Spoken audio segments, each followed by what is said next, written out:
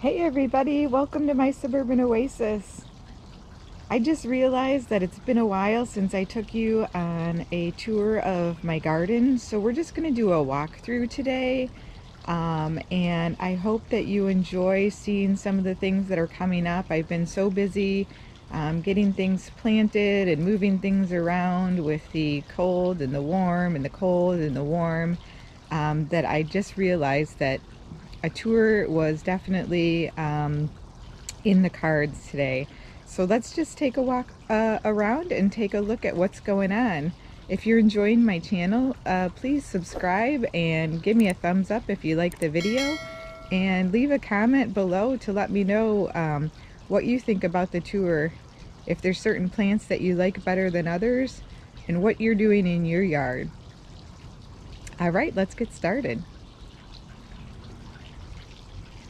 So right now I'm just up on the deck and I've got some of my plants out. I've got my succulents, I've got my my bunny tail grass, which is super soft, growing there. We've got some pansies over here that are growing on. I'm trying to save this Fun and Games hopscotch heuchera right here. And then we have all of the wave petunia seedlings from my winter sowing that I have growing on in these. And everybody, you're just going to see my mess because that's how it is right now in my garden. So we have some cannas and some tuberous begonias that I will need to move the tuberous begonias out soon. I have a pot over here as well. Try not to make you crazy, with the matching cannas and tuberous begonias. And some gorgeous violas here, planted with some little lime hydrangea and some white wine veronica. Over here we have a little update for you on how the clematis are doing that I planted from plugs. They're looking great. Look at this big bud right here. I can't wait to see these blooms. And it's lovely in this pot. The rabbits can't get to them. So yeah, I just love how that's climbing up and turning out. And I think that's just going to continue to get more full and lush as the season progresses.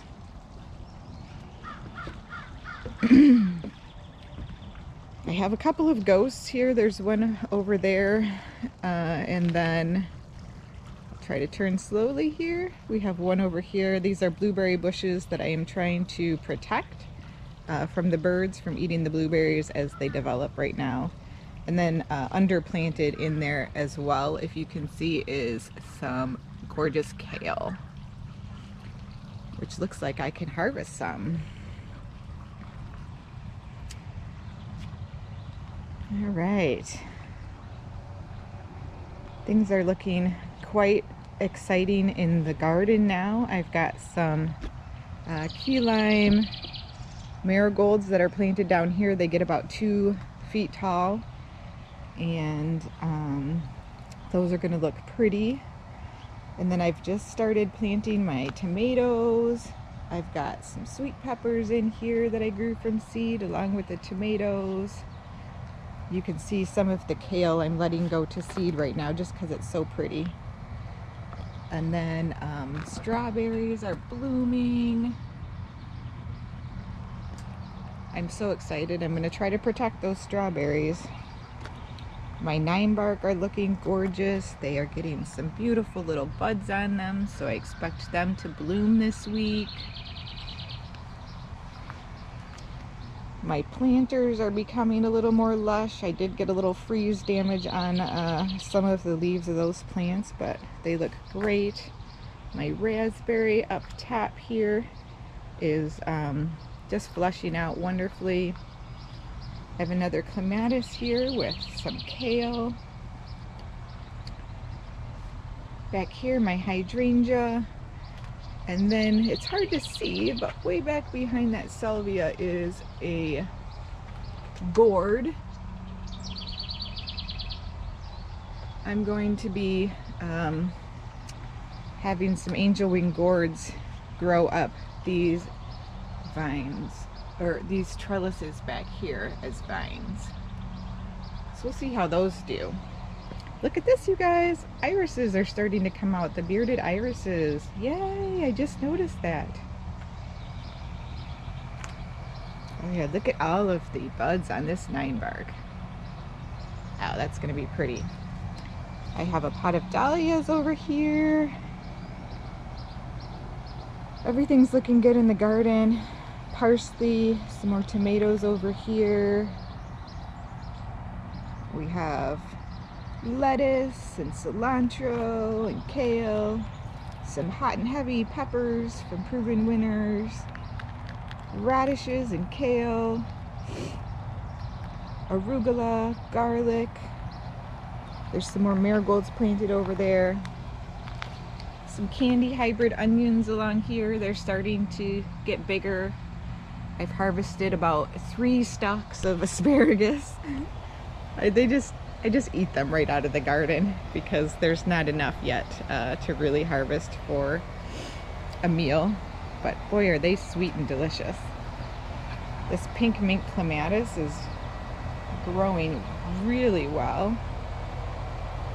Can't wait to see what that looks like when it's in bloom. This weigela is flushing out, and this Walker's Low Nepeta is just going to start flowering soon. You can see all of the little buds all over it, and that will be a nice lavender. So the notorious heat pump has been installed. That's what it looks like. It's not too bad. I guess it could be worse. I'm definitely looking forward to seeing my Pinky Winky hydrangea here come in and fill out with some leaves and some blooms to cover that up. This Yuki Cherry Blossom Deutzia looks like it's gonna bloom soon as well.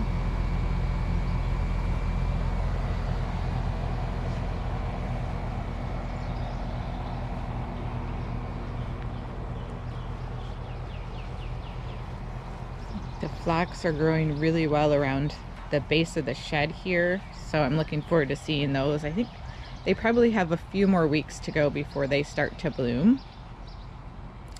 And I'm just gonna pan over here so you can take a look at the half moon garden and show you where I have planted some dahlias at the end here between the privets. And I just got them in the ground, and they have definitely decided that they're going to enjoy life out here. This is my first time, again, having dahlias in my garden, in the ground. So hopefully they turn out well. This bed over here is still looking just gorgeous. All of the ajuga and the pulmonaria are really putting on a show for us right now. Just look at the colors on that. Wow. I have some salvia that's coming up in here that will be blooming soon as well.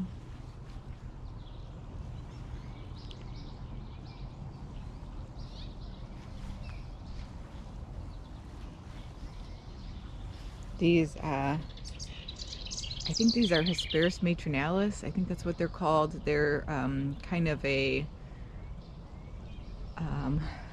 type of sort of phlox. People think they are. They grow a lot on the side of the road, on the edge of woodlands this time of year and bloom, so they're getting ready to bloom as well. And yeah, those pulmonarias, they're still just hanging in there. I think because it stayed fairly cool.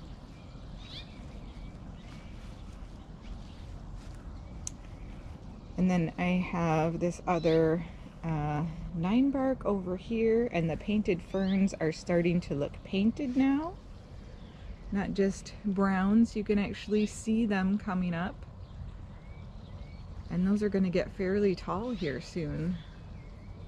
Well, if we get some rain. We haven't had much rain, you guys.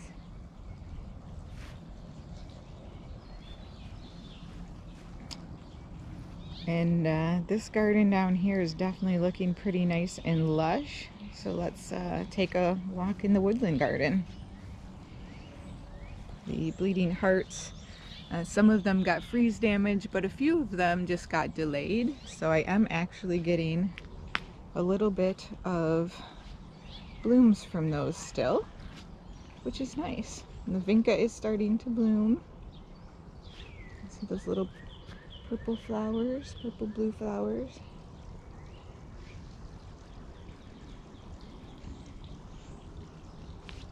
We have a lot of hoses because of the pool water and pump, so sorry about the mess, guys. It's just real life. My variegated Solomon seal over here is blooming. I planted that one last year. I really like how it is. I'm hoping that it's not too aggressive. Let me know if you grow it and whether or not it's aggressive for you and spreads a lot. Because if it does, I might want to move it to a different spot. I think I'm going to get some blooms after all on this rhododendron here.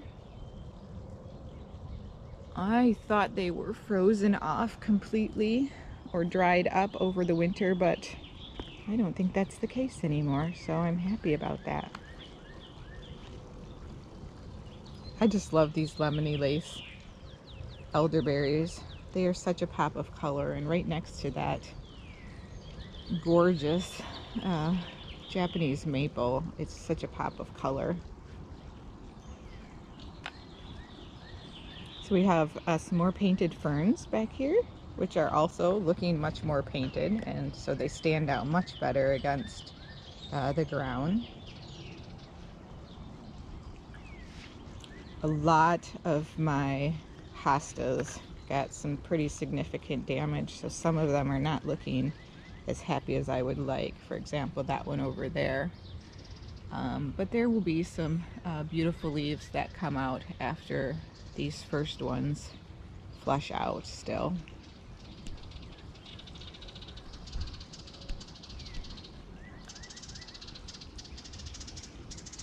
I do believe I'm going to get rid of this hydrangea microphylla this year. I just don't have the patience for it anymore. It just doesn't bloom well in my garden, no matter where I put it. My lamium's blooming. All of the geranium macrophyllum are putting on buds everywhere, so those are gonna be blooming soon as well. And the way back garden actually looks like I have some plants back there this year. I'll give you a quick peek over the edge of the hill. The chives and the ajuga, and everything is just coming out so nicely. It's very refreshing compared to just seeing weeds and junk bushes. I have some creeping phlox down there, some violas that I planted from seed, along with the hostas, and my beautiful weeping Norway spruce is putting on new growth. Just look at the color on that. Oh, it looks like bright green little pom-poms. All of the chives everywhere in the yard are getting ready to burst open as well. And then I have some of these, I think these are blue moon phlox on the ground. I just love these. They're so different from any of the other ones that just bloom really low to the ground.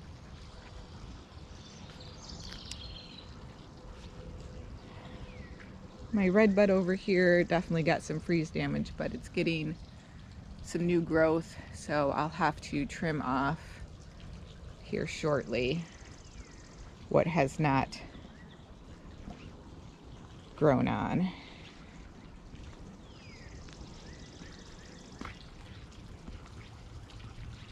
But yeah, so I think that is just looking so pretty right now. So springy. Let's take a look at the long border here.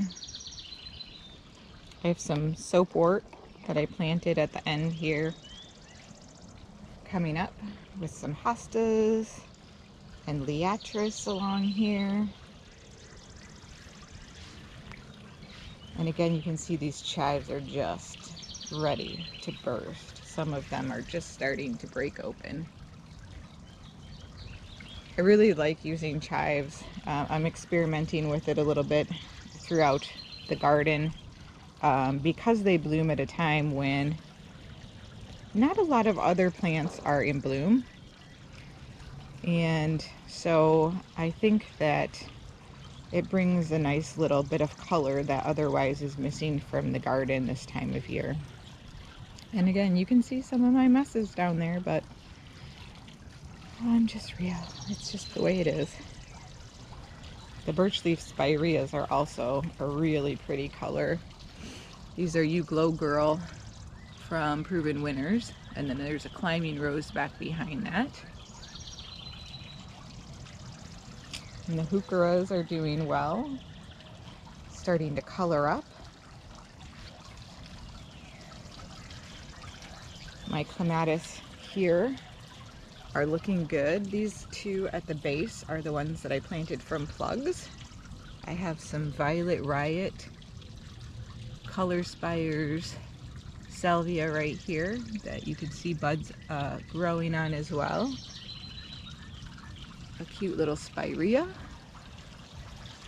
And then, despite all of the freeze, my viburnum opening day is actually giving me a couple of blooms to enjoy. Most of them froze off, but I think I've got about 6 of them on there that I can see, which I'm very happy that I at least have a few, because I wanted to get to know that plant a little bit better and what it was going to look like in my yard this year.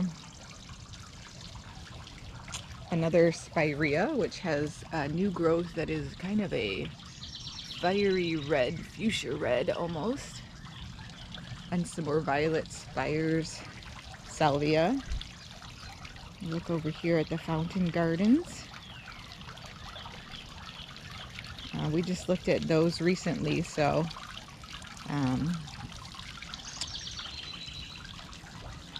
I just moved this little devil 9-bark to the back of this border. It was towards the front before, and I thought that was going to maybe overcrowd the path, and I like the idea of it coming through these 2 arborvitaes. And this is going to be just covered in blossoms as well soon, so I'm excited for that. It looks like I broke a little branch when I was moving it. And then the color contrast between these golden mott cypress and those classic coral dianthus that I just planted is really pretty. And this clematis is growing back. I wasn't sure if it would, because I had to really revamp this bed last year due to invasive ground elder, bishop's weed. Then again, you guys, I'm not sure what these bulbs are. If you know what they are, tell me. I think they're some type of an allium, so I'm waiting for them to open so I will know. Mr. Goodbud sedum down here. I just like the sedums of the different colors. My poor Japanese maple that got frozen. It's like he's trying to come back. He's got some nice new leaves coming out here. And if you see some of these cut plants, these are phlox. I like to cut them in half this time of year, just so that they grow a little bit more bushy. And that is my dumpster dive Yuki cherry blossom. You guys, I decided to plant it directly into the landscape yesterday, and I think he's gonna grow back. I think he's happy. My pink diamonds, bleeding hearts here.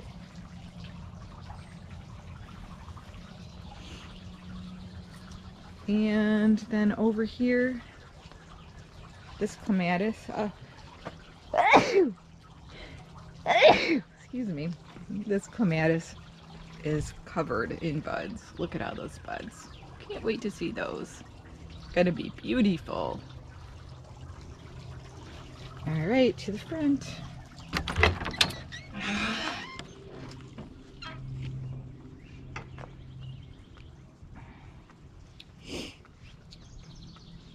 I have a few azaleas over here. And just look at these royal ferns, you guys. Aren't they pretty, this stage of growth? Look at the buds. These are called fiddleheads. And they're all curled up before they unfurl. Just gorgeous. And my Bobo hydrangea standard is looking good as well here. So you can see this is what the flax look like this time of year. If I don't cut them back, I need to cut these back as well. Okay, so here's our front long bed. Got my tiny wine 9 bark back here. Pretty chives that have these gorgeous little purple balls that are just beginning to flower. And the salvia, you can see these are getting ready to flower. This is called a high voltage rose. It's going to bloom like a creamy yellow. Lots of coneflower in this bed. And then back here you'll see this is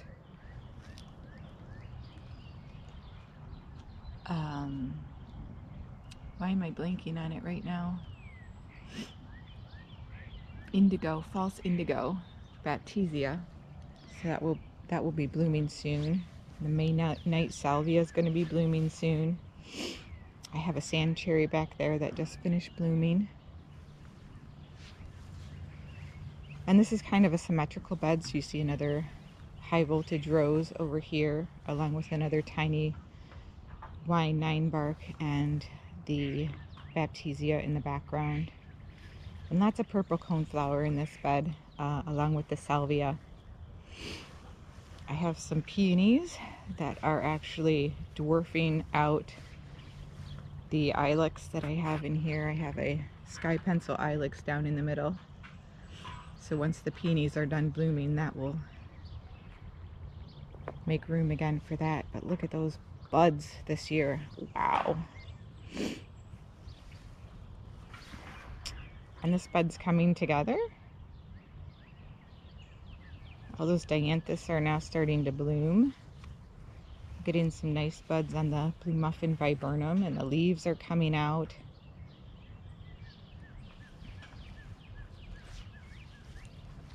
And the black lace elderberry here is having some blooms develop as well. You can see the buds here. Those will be a light pink, which is a really nice contrast to the foliage. And there's a big clematis that grows on our mailbox out there, along with some purple coneflowers.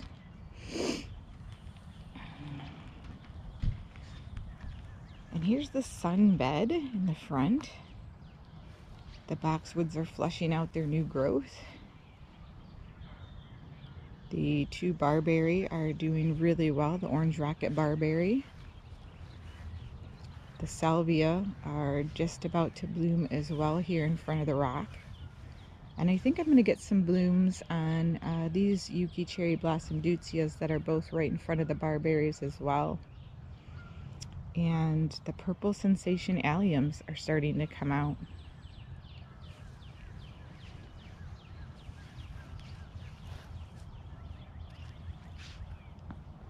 You can see a couple in the middle right here. They're in a half moon under this weeping cherry tree, which is so gorgeous. And then I just love these alliums. I had to order these. Look at these. They're going to be a beautiful light pink bloom. But look at the foliage. The blue stripy foliage is gorgeous. I hope that those naturalize a bit. And then we have an oak leaf hydrangea right here that's also starting to leaf out. All right, let's go take a look over at the shade bed.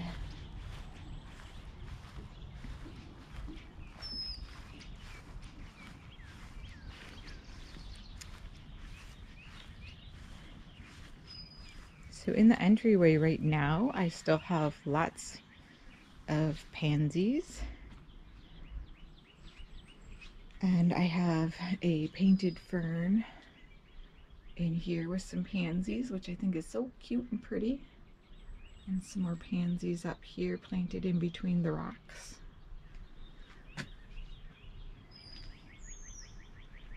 I have an autumn frost hosta that's starting to peek out from under this boxwood here. And my maidenhair fern is coming up. Look at that. I love maidenhair ferns.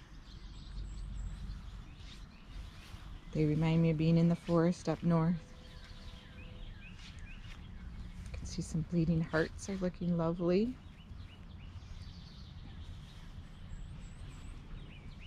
Everything in this bed is just filling out. All of the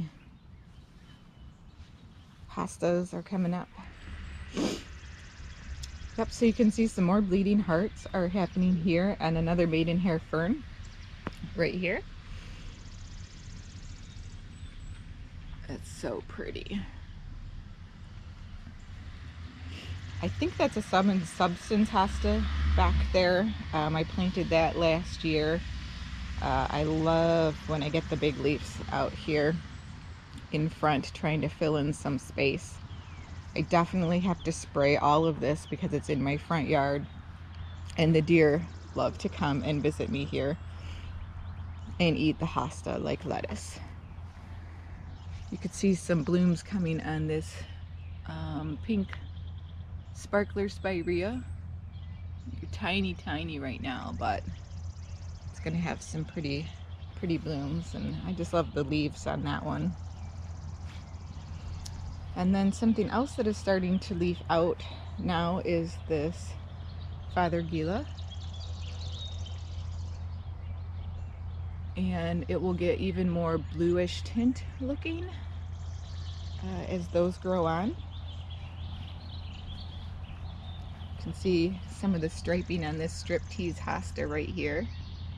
I like how they just kind of have that little teensy bit of white in them.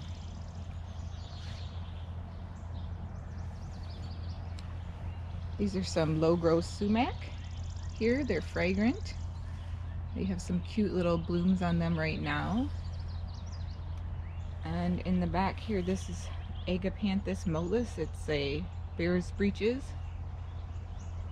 I'm hoping maybe this fall to divide that one and put another one on the other side of this orange rocket barberry. I think that would look really nice. They have spikes of purple, gray.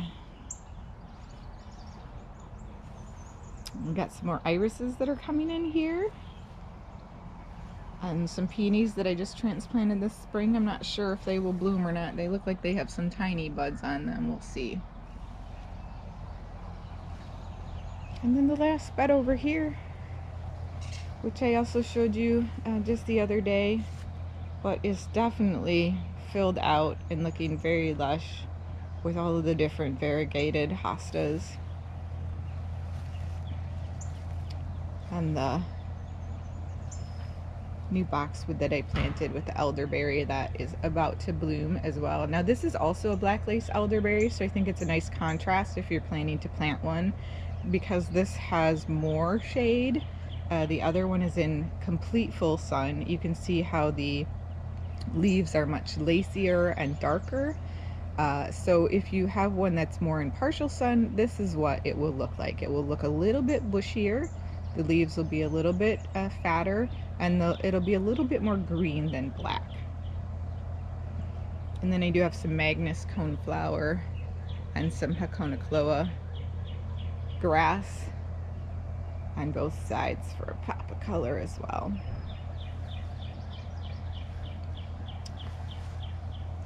Well, that concludes our tour for today. I hope you enjoyed it, and look forward to seeing you next time. Bye!